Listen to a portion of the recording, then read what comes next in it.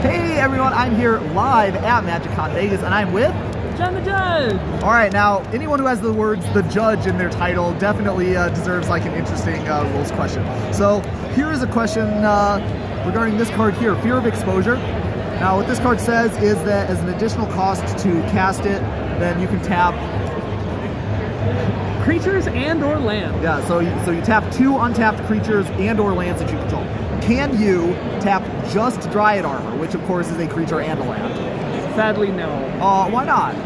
It does say you have to tap 2, which means you have to tap 2 permanents. Just because it is a creature and a land doesn't mean it satisfies tapping 2 permanents to do it. Yeah, and it is kind of a little bit like not intuitive based on the way that it's worded on the card, because it says and or lands. Yes. But that means that each of the things that you tap has to be a creature and or a land. That's the interpretation. And Dryad Arbor sure is a creature and or a land. It sure is. But it sure is not 2 permanents. All right. Well, thank you for being on the show. Of course.